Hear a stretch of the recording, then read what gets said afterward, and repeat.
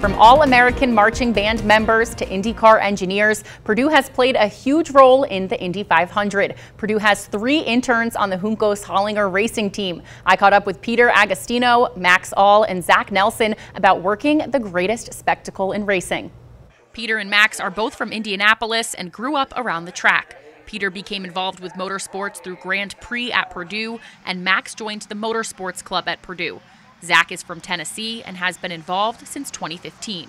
I started out by working on a TA2 team back home in Tennessee.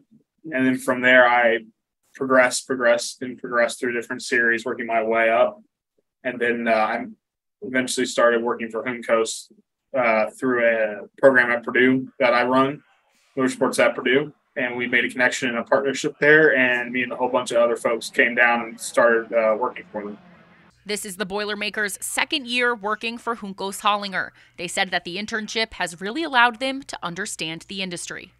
From my side of things, it was mostly like go-karts that I knew, and moving up to a Formula car and traveling, and it's like packing everything up in the trailer, and all the whole thing is much more like just a bigger experience than I thought. Just to see the logistics and to learn the language of the industry was very important and eye-opening. Peter, Zach, and Max have been taking in every second of IndyCar. This morning, Max and we had our breakfast in pit lane because we were setting up stuff in pit lane. So I was just like, this is probably like one of the coolest places I've had breakfast, you know? Looking back on it as a kid, you just don't think about the work and the amount of hours that go into prepping the car and running it during practice and then tearing it down after practice. It's a whole new world behind the scenes. It's surreal to be able to experience this and to say to yourself that, yeah, you're in the pit lane for the Indy 500 and hearing people say like, oh, I'd do anything to be on a team like this. It really makes you take a step back and just be thankful for what the opportunity that I have.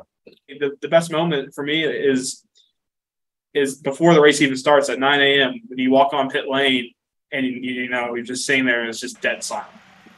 And you just know in about 3 hours, there's not going to be a direction you can't look and not see a million people. Peter and Max helped with tires during the race, and Zach worked as a damper engineer for the 78 car.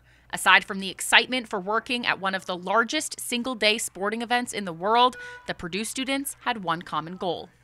Love to have a top 5 finish here at Indy. Top 5. We want to win. Yeah, but we want to win. Last year, Callum, we crashed out lap 70 around. So, finish the 500, finish well. Hopefully a really good result for the race. Yeah, I'd say drinking the milk would be the ultimate goal. But honestly, top 5, top 10 would be amazing. Of course, the goal is to get a ring and drink the milk. The 3 students said it's been a great experience and are thankful for Purdue and Juncos Hollinger Racing for giving them this opportunity.